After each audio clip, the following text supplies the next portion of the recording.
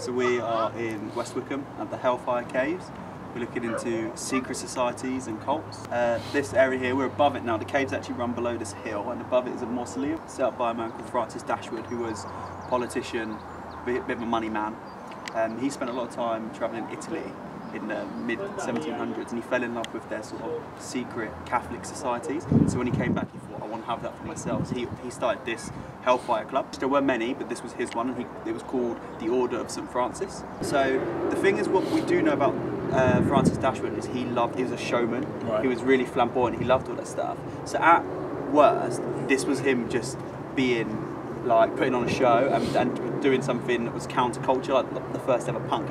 They would all wear like white costumes, the leader dressed in red, and they would do pagan rituals, and they called it faux rituals, but people have really suggested that the rituals that happened here were true.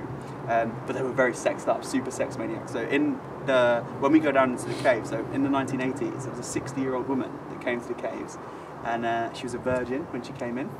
60? 60, mate. And when she came in, someone warned her that the ghosts inside were very randy. And she said, no, I'm going in. Yeah. And she went in, and when she was in there, she felt thousands of hands touching her, and it gave her such a powerful orgasm. When she came out, apparently, she became a raging nymphomaniac. And so apparently the members of the cult or the society are still under there doing some kind of things. So we potentially today may have a happy ending. Yeah, so we may, yeah. So there's three main ghosts. There's two that I'll talk about. No, there's three main ghosts. Two I'll talk about down there. One from up here, who was Paul Whitehead, who was the club secretary.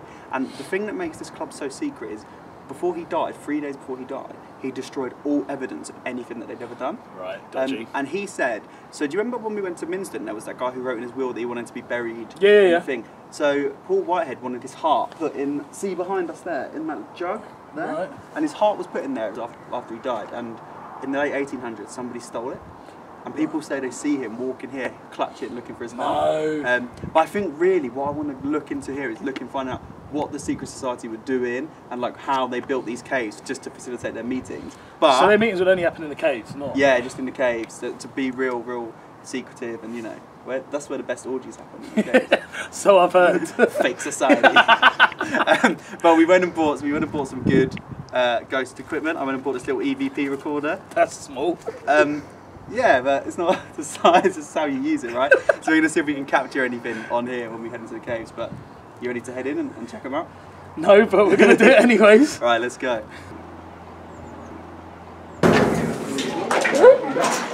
Every episode she gets stuck.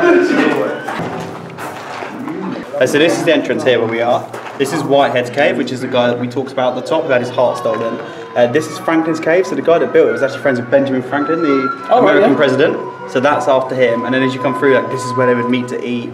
This is where it's strange, right? So this bit here is a triangle. Everything else is circular. And then you come down here, and this is called River Styx, which is the river that ferryman would take you down after you die in ancient Greece. And then the inner temple, which is where she's said to have a speak. And this kind of stuff is so cheesy, right? So cold. Whoa, it's actually really narrow. It is cold.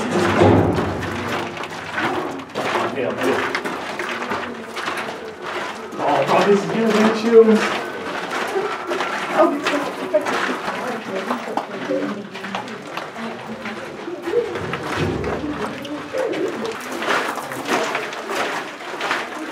You've had snakes on a plane and now you've got ghosts in a cave. So I know this story, so I can actually tell you the story. So the Paul Whitehead one, he's the man I told you about with the heart upstairs, but this lady, Suki. So when we drove in, there was a pub called the George and the Dragon pub, right. And she was worked there. She was like a servant girl, but she had aspirations to marry someone rich, and she knew that the rich used to collect, like down here. And she got a message from some boys to send to her to say, come up to the caves, you've been chosen for marriage. So she came up in her wedding dress, and it was all a trick from these young boys who played trick on her. So she threw a stone at them to be like, F you guys, essentially. And they threw stones back and it hit her on the head, and she died down here. The most interesting part is they call her Suki, right? But Suki isn't an English name. Suki is actually a Japanese name. So what they think is possible is that, if you ever seen old English writing, they use an F instead of an S for something. Yeah. They think it's possibly Susie, and there was a mistranslation. The F was used to turn into a K, and that's how they got Suki. Possibly more Susan, which was a common English name at the time. Oh, That's So yeah, they say people see her, much like Paul Whitehead walking around looking for his heart, people see her holding her broken heart. Have you got your dog whistle on? Yeah. Have you? Let me see. Just tell everyone what that is. So basically, obviously I told my dad what we're doing. Yeah. We spoke to my dad in the last one, he's a vicar, he's like very spiritual. So he basically got this from, I think they're called agoris. That's a home, it's a dog whistle. It's like, they're called agoris in India, and there's like a special something or another inside of here that will protect me from bad spirits. Oh, let's see, mate, let's see. And all that jazz. Yeah, why is it so horrid up here? It's really weird, the markings, isn't it? Someone's hair. Is that hair? Yeah. That's very worrying. Yeah, there's literally hair everywhere. Yes. Oh my god. Look how much, Oh my god. look how much hair there is up there. Yeah, it's literally terrifying. Look how dark this corner is. Bring the camera forward. Before we move forward with that.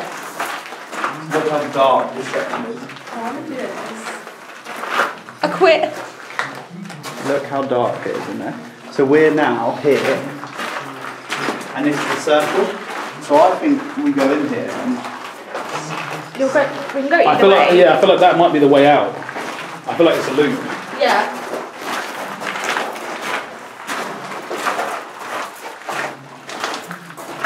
oh, you're correct.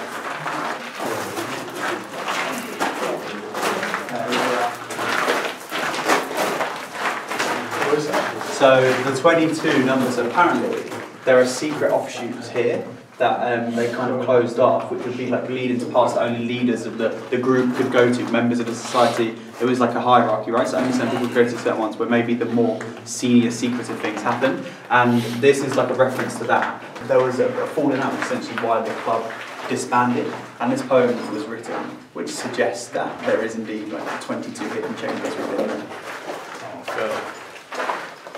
Scary again. So they're going to go back down again? What was that? That thing for Avengers. There was one of those up there, but bigger. Well done. It does look like Thanks for pointing out, Yeah. mate. And Oh. there's not on there. I got a picture of it. That looks like the Statue of Liberty. Legit faces. There's loads of them. Oh, there is. That looks like a half-formed one. Oh my days.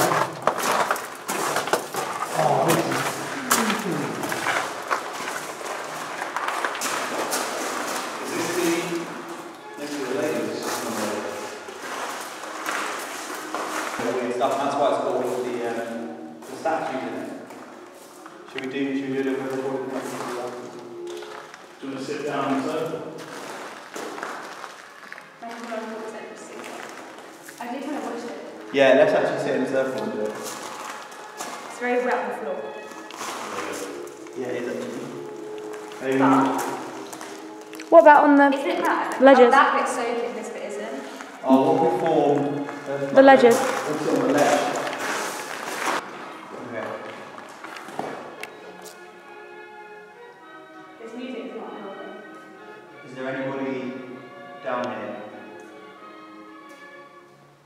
If you're down here, give us a sign, let us know. Karen told us, you may show yourself or let us know you were here. Dashwood, Whitehead. Fuck that! Fuck that!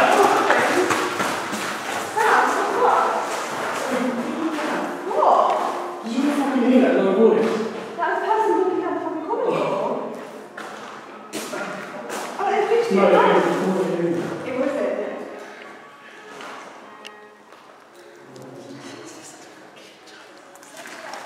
Well, we'll find out if it's on here. I did hear it. Yeah. Sam, come on. It's alright. It'll be okay. We'll see. We'll find out if we found it.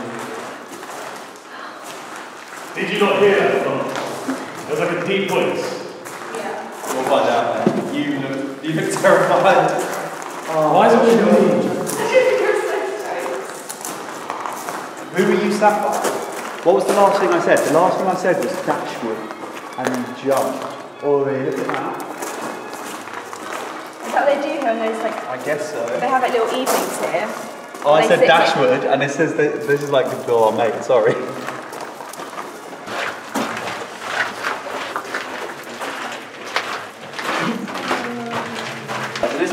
replica of this St Francis dashwood, and so he loved to be flamboyant, exuberant. He loved to play jokes and tricks. So this whole thing could just be a massive practical joke. 2 fingers up to the Catholics. It could all be that, or it could be a secret cult where they were worshipping, sacrificing, and all that kind of stuff. Why is it so dark? Oh, I'll go first. Look, Fuck that. look at that. Fuck, I'm gonna go first. Get the light out, get the light out. No, I don't think so. Get the light. So the river Styx. It's literally the passage of the dead.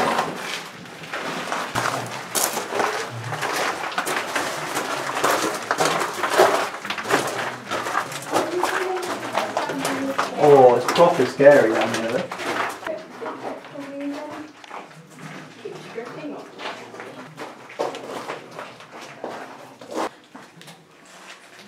Oh, the triangle represents the vagina.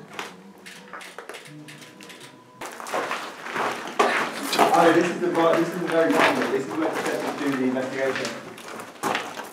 So this is the end. Oh, is it? Oh my god, there's more. Can I have the light? Where's the hook then? So I can't see my thing. I don't know if it's still good. I just want to just write on that. They've got the masks on the floor they used to wear. What I don't understand is how back in the day they thought those masks made you anonymous.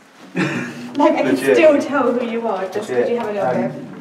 So at the top, when we came in, we spoke to Karen, who works here. She said to get to this part, which is the inner temple, she said if we wanted to see anything or hear anything, we'd find it here. So if you are here, Karen has told us that you would come and make some sort of sign for us, or let us know that you're here. Any of you really, we don't discriminate.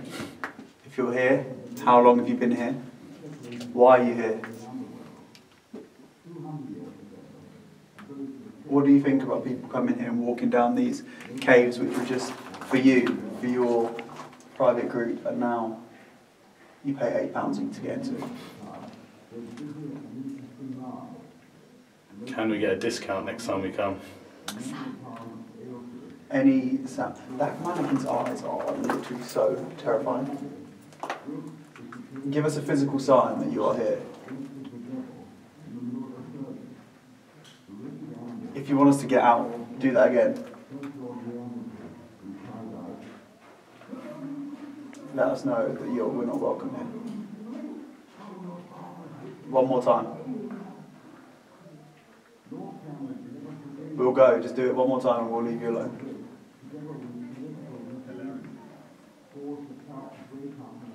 I think we'll have to put that on coincidence. I think quite possibly. Well, I think let's go back up. Check this Let's out. listen to it back. It's going to drop, so it's just coincidence. You're right. That. Let us know. Suki, are you here? Francis, are you here? Paul, are you here? Are any more of you here? So we literally just came out of the caves. Yeah. So when I said, did you hear the dog? And you said, no, we heard the noise, didn't you? And there's a dog down there, and he growls. Well, we think it's a dog. It's something that growls. We literally heard a growl. I heard a growl. I 100% heard a growl. I thought it was a child. Yeah, kids, it was like... I thought it was like a thing that they just played in the banquet hall area. We said Karen sent us. We said Karen sent us. Listen, come and let us. I don't see down Karen in the down there, temple. they'll get angry. Well, maybe we'll find out. That's mad though, because I literally thought that was like some kid. I thought it was a sound effect. You could be spooky. No, it's not, because I said exactly where it was. Yeah, I said to him where it was, he went, yeah, it was. Years ago I came down here with an ex-boyfriend and I felt something was touching me and I thought it was him because he was walking behind me. Yeah. I turned around, I was like, he was miles away. No. They do touch. So that's the story. They touch women, right? Young women. They touch them. Yeah. And they throw stones. They throw stones. I asked him to throw a stone. We did ask. Maybe it came into my head. If you asked them. Yeah. Why do you work here? So 24 hours now since Hellfire Caves. We just played you the footage of the staff who we spoke to coming out, and they had a lot of paranormal stories for us. We tried to put them going in because we didn't want to go in thinking that it's paranormal. We always wanted to explore the cult side as much as the potential ghost side. But listening to what they said, we checked through our evidence, and there are two things: the growl, which me and Kat did hear. So I think Elise and I didn't hear it when we were there. But we heard the growl, and then they said you heard the growl where we said it. So we've got that. So we're gonna play that now, and you can hear the growl. You can make up your own mind on it. Yeah. So here it is. Here's the growl. What was that? What was that? The next bit that we have, the next piece of strange evidence possibly is in the room where we did the spirit investigation. You've heard something, you ran away. We didn't pick any of that up on our audio recorders. Kat's quite evident that she thinks it was a sound from a neighbouring tunnel come down. But as we exited that, the camera, as we were just turning the camera around, we caught a figure slowly walk through the doorway. And it's like a weird pattern for him to walk, or them to walk. Yeah. Kind of across like that. Yeah. Being in that hall, there's no reason. Absolutely. So it was 100%. It could just be someone in there. But when we were in there, we were isolated. There wasn't anyone. We didn't hear anyone come in. It was very empty. It doesn't really make much sense that someone would have appeared in there so quickly after us. But we've got that, so we'll play that again. Also, right now, we'll do it in normal speed and then probably slow mo. Yeah, I reckon slow mo. We'll put it in slow mo. You guys can have a look at it and tell us what you think. But that's sort of based on what the staff were telling us of what they saw down there. But when we first got back and we were listening through the recordings of the Spirit Box session, we actually found a bit of text, a bit of voice saying, "Who are you?" Like, you don't know how creeped out I get with these terrified. things, and yeah, petrified is the word. I literally called them. I was like, "I've got it. There's a voice on the tape. There's a voice on the tape." It said, "Who are you?" And then when we actually watched the footage back along with the recording, there is actually in the caves they're playing some sort of audio recording of a conversation, and that's what it picked up. So it picked up a pre-recorded thing, which could also be the staff said there wasn't any pre-recorded stuff down there in terms of like the growl, but 100% it could be. Yeah, exactly. But in terms of paranormal, I don't think we could say there was 100% ghost stuff happening. Yeah, I'm not sold on it being a paranormal kind of place. No. I think, as we said, I mean, like, there's no reason to doubt the kind of cult side of things. That's fact. That definitely happened, and I think I mentioned it in the video as well how it's kind of the equivalent of nightclubs in this day and age. It's like a group of lads having fun in like an underground environment because they've got the money too, and it's just they don't want the town to kind of spot what they're getting up to. Yeah, when you know everything about Francis Dashwood, and when you look at the facts around Peter Whitehead, and they're like poets and satirists and artists, and you see him in his dressing up, it seems like they were there to make a mockery of the religious society that they came across, and it was so when Francis Dashwood first came back, he wanted to join the secret society, and he was told he was too young, and he thought, I'll make my own. And it seems like he made his own just to poke fun at it, and also just to go down and bang some wenches. This is it, and that's what I'm saying. Like, people these days, instead of banging wenches, they go Oceana and legit, and boom. Legit. Other nightclubs are available. But no, that's what I'm not. I think you're scared to a certain degree when you're there because it's obviously a dark cave. Yeah. Like, it's just one of the human natural fears, right? Darkness and. But I don't feel like there was a ghostly presence. Obviously, when we done that thing, the sound recording, and I heard like a deep voice.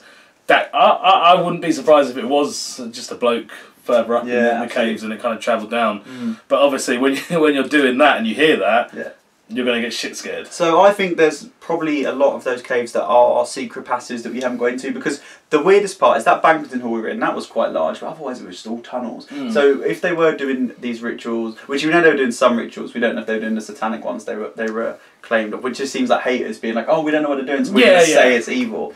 There probably are secret offshoots that you can't get to and that kind of stuff, because there needed to be more space for the amount of people that are supposedly on there. But I think all in all, spooky place to check out, yes. Interesting place to check out. Haunted, no, probably not. No. I'm not doubting that the staff have seen things, but I mean, that thing is quite often the mind playing tricks on you. And also, they've got to sell the story. This is it, and I think when we were speaking to them, there was a lot of kind of promoting upcoming events and things like that. So the best way to get a punter is to incentivise them to come back. And I know, in Ibiza you get a free fish bowl. Yeah, so. legit. I think they believe. I think some of them do believe, and I think that they've definitely got haunted stuff. But I think we say paranormal stuff's been exposed. But yeah, we hope you guys enjoyed this investigation. We got a couple more coming up. Hit the like button, subscribe button, and comment. Let us know where you want us to go next. Especially the footages. Let us know what you think. Is it haunted? Is it not? Have you been to the Hellfire caves? Can you share with us any images or anything you took? Yeah, peace out.